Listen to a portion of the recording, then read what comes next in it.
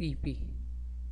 Pero, nangyayari pala ang mga ganitong sitwasyon sa totoong buhay na akala natin sa pelikula lang natin mapapanood o maririnig ang ganitong klaseng kwento sa tao na masasandalan at mapagkakatiwalaan.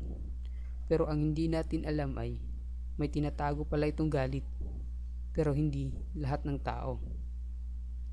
Siya, si Janice, kinupkop at pinagpaaral ng pamilya Maguad at ngayon ay suspect sa pagbawi ng buhay ng Maguad siblings. Isipin mo kung gaano sila kasaya sa mga TikTok video nila. Sobrang nakakalungkot ang babata pa nila at nangyari pa sa kanila ang trahedyang di inaasahan. Maraming salamat po sa inyong panunood.